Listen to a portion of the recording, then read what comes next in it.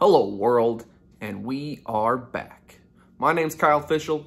This is going to be the next episode of my poker vlog. It has been a little bit since my last video and even my last poker session. I honestly have not been playing too much in the last few weeks. I was enjoying my 4th of July, and I also thought it'd be good to take a week or two off, as it's my personal opinion that if you're going to play poker for the purpose of winning money, I find myself making more bad decisions with emotion as my justification rather than, thinking logically through situations. With that being said, I have an announcement coming up. So Saturday, August 1st, my dad is going to be in town. Flashback. This is Dear Old Dad. I'm Gary Fischl.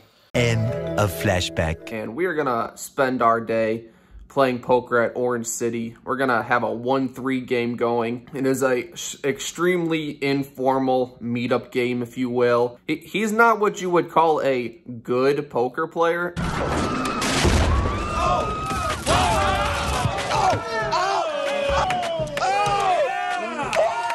So if you're usually a 1-2 player at Orange City, or you're in the area, that would be the game where it is most advantageous to take your shot at slightly a bigger game. But it's going to be fun, and I hope to see a bunch of people there. I have 3 hands of note from the last 2 sessions that I played that I think were quite interesting and could even have a small bit of educational value. First interesting hand. With 1 limp to me, I am in middle position with pocket 6s.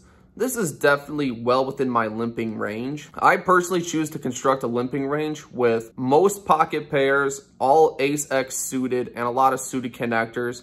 It lets me balance and navigate a lot of boards post-flop, as I have quite a wide range, all of which can play relatively well multi-way. So pocket 6s is going to be a limp. There's one other limp before the button, who is a true recreational player, raises to $20. With this raise size, I'm not quite sure what he's looking for. If he wanted folds, he would have to go quite a bit bigger. The size didn't make a whole lot of sense to me at the time, but either way, first limper calls, easy call for me, and the last limper calls as well. So we're going 4 ways to a flop, which comes 8, 5, deuce, 2 hearts. The first limper checks and it's on to me.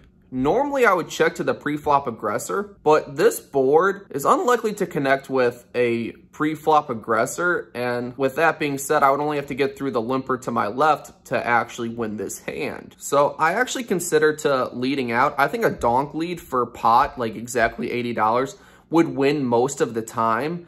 However, this recreational player has C-bet with a 100% frequency anytime it's checked to him. Like over 7 to 8 hands, anytime it was checked to him and he was last to act, he would bet quite large. So with that being said, I think a premeditated check raise is very much the most optimal play in this spot. So I check, third limper checks, the pre-flop aggressor bets $50. First limper folds. Already planning a check raise, I raise it to $130. Thinking I'm gonna get a fold a lot of the time, all of his air pretty much just has to fold and I win. And I think sometimes even an 8 with no kicker could theoretically let it go. Other limper folds and the pre-flop aggressor calls. This is very much not what I wanted to see. I'm prepared to check most turns, maybe reevaluate based on how the texture develops. Well, the turn is a 7. Now, this is a card where I am not going to check it back, as I just gained 8 outs if for some reason he had an 8 or a random overpair. This is a pivotal decision moment. I believe 9s, 10s, jacks, any overpair to that board would have just clicked it back, got all that on the flop. So I don't really think he has an overpair when he just called. I think a random 8 is possible. And additionally, I want to charge him in case he has just 2 overs of hearts, like King, Queen of Hearts. So definitely a card where I'm going to continue with. I do something I normally don't do. I bet over half my stack. I bet $225, leaving me about $150 behind. I figured the over half size bet likely will get me more credit than just a full-on jam. I feel like a jam looks more bluffy and makes it easier to call with just a pair of 8s, which is what I'm really just targeting to fold, because anything else that calls I'm likely ahead of. So I bet 225.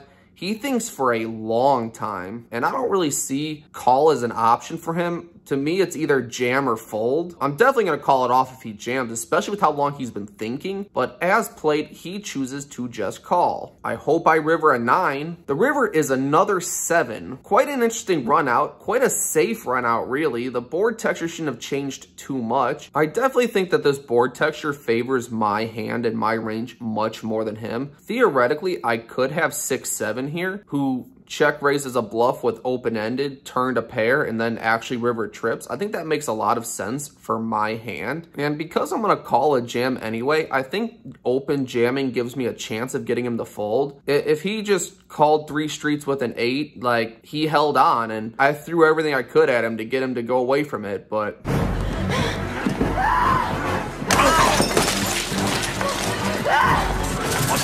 Thinking I can get this player to throw away his hand, I decide to go all in.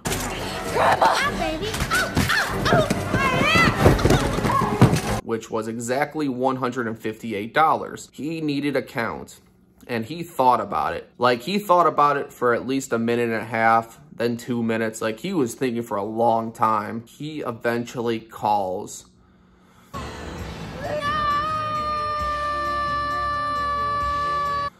Okay, you're good. I just flip my cards over, tell him he's good. And he goes to flip his cards over and stops and looks to see what I have. And I'm like, he just kind of shakes his head and says, no, you're good. Oh, shit. No, my shoulder. Awesome. I'm guessing he called with ace-king because I don't really know what else he would play this way. Specifically, the reason I tell this hand is I think it has a good educational point to explain. So for instance, if you're going to call someone down with ace high and he actually is bluffing with an under pair to the board like I was, you know, make no mistake, I'm bluffing with this hand. Like, it's not for value. He had a correct read. It just so happened that sometimes the bluffing range is actually still strong enough to beat some hero calls. So it's important to think if your opponent's going to turn weak pairs or even weak 2 pairs on super dynamic boards into bluffs, because it's possible. So next interesting hand. With 0 limpers to me, I am in middle position with pocket queens, and I make it $20. It folds all the way to the button, who raises to $75. Now this button player is actually quite a competent reg who I've played a lot with. He really doesn't 3-bet a whole lot. I don't really have an established 4-betting range. You know, with that being said, I think aces, kings would call me here. Even if I 4-bet, I think ace-king could comfortably fold. So really no reason to 4-bet here. So I just call. The flop is 6-3 deuce rainbow. I check it to the pre-flop 3-better, who bets $160.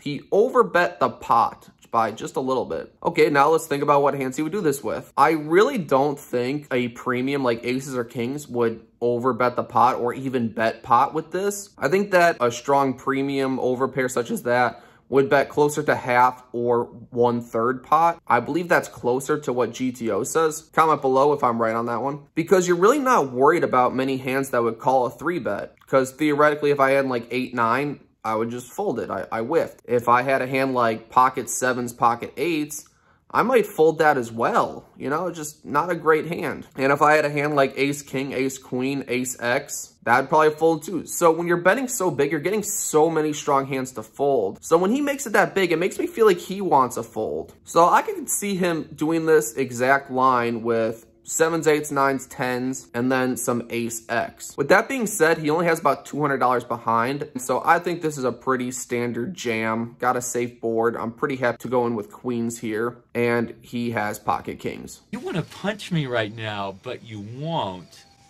You want to punch me too, Brennan? You guys both look like you might want to hit me in the face. You do, I can tell. Well, why don't you do it?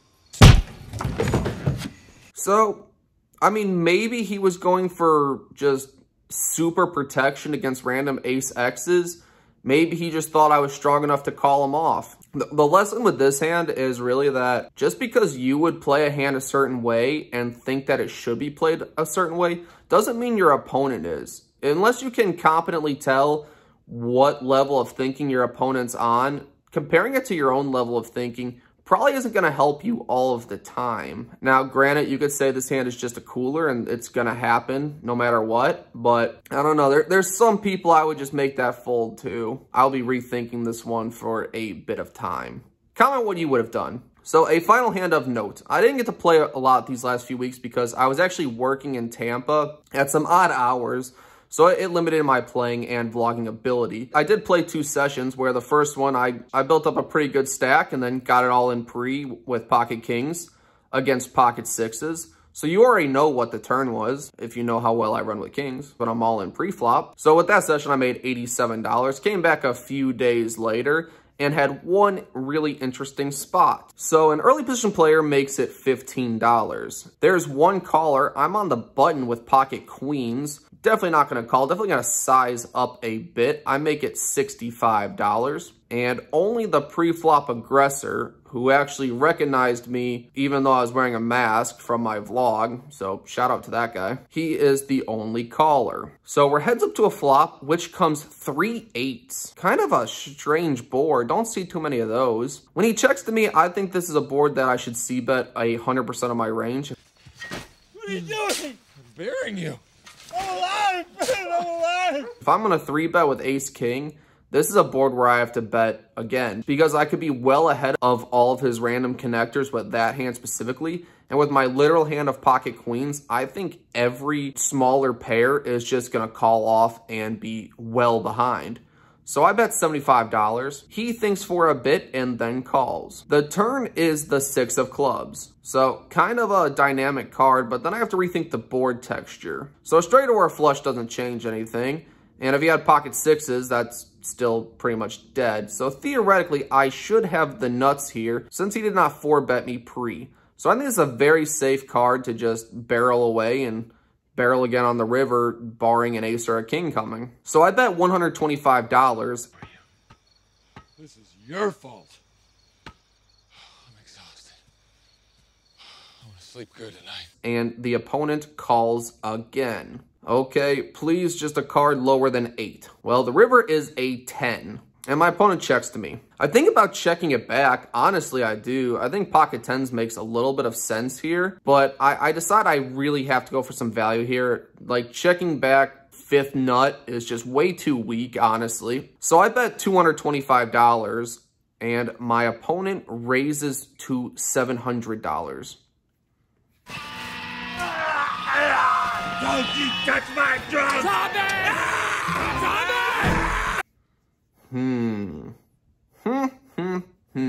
Quite an interesting board. Quite a polarizing bet. So let's reconstruct this. He raised 15 and then called a 3-bet. How many 8-9s, 8-7s, ace-8s could he have there? Probably not a whole lot. Now, could he have a hand like ace-10 of clubs that had 2 overs to the board and then turned a flush draw and continued and then made what he thinks is the best full house? I think that's possible.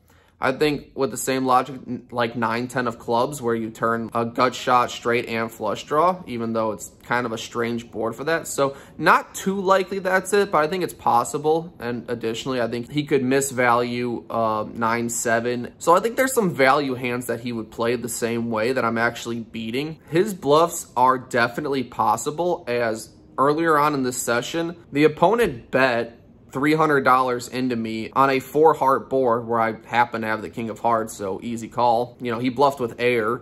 So he's willing to put up some big bluffs on quite dicey boards with absolute air. So this opponent has some bluffs. He has some value hands that I beat. It's possible he has pocket 10s, but I beat so much. I don't think he ever has aces or kings. I think this one's a call. Well, with all that being said, I call. And he does, in fact, have pocket 10s.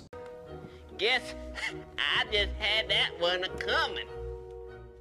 Not the river card I was hoping for, not by a long shot. Quite unhappy to see that one. I left that session down $934. Kind of disappointing, but it is what it is. If you liked the video, please consider subscribing. It would help me out a ton. I would greatly appreciate it.